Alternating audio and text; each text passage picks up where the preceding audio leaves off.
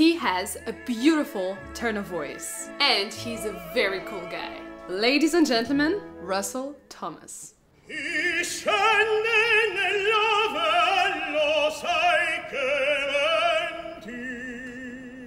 He was born in Miami. He fell in love with opera at the age of 8, but he only started taking voice lessons when he was 18 years old. His teacher first heard him when he was singing a solo in his high school choir. And she very soon told him that not only could he be an opera singer, but he could get into any school he wanted. And he did. The thing is, the tenor voice is one of the hardest voices to figure out. I mean, all voices are hard. Operatic singing technique is hard in general, but like, tenors have it a bit worse. So it was complicated for Thomas to find the voice teacher. He never spent more than 3 years with the same one, and after his years at the Conservatory of Miami, he was actively looking for one. In fact, he auditioned for the Met Young Artist program after not working with a teacher for 1.5 years.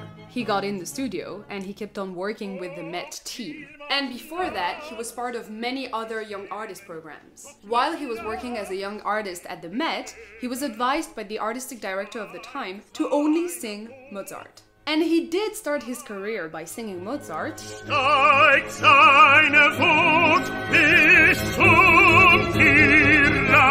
but his voice was meant for bigger and larger repertoire.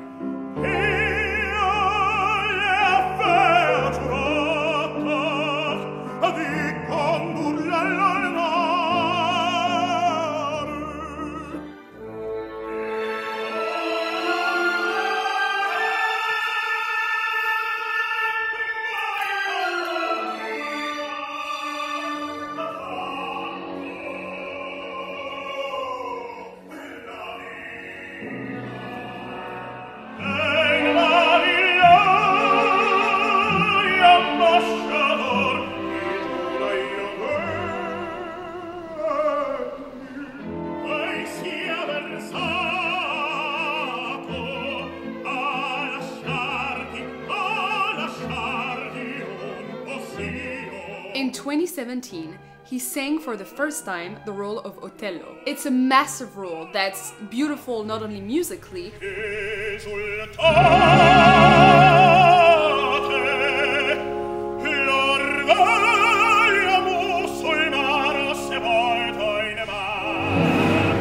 that also raises a lot of questions, especially since Russell Thomas was one of the only black singers who performed the role of a black man on stage, which was often performed with blackface makeup. Russell Thomas is also a singer who is very active on social media, especially to express his own experience towards racism and the lack of representation in the opera industry.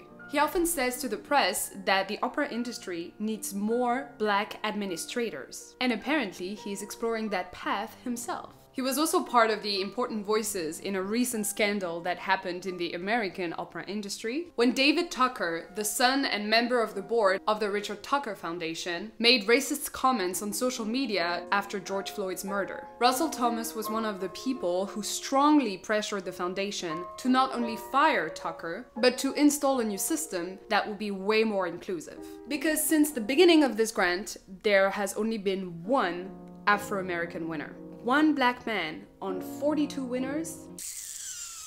So I hope that amazing voices like the one of Russell Thomas will be heard not only on the opera stage, but also a bit outside.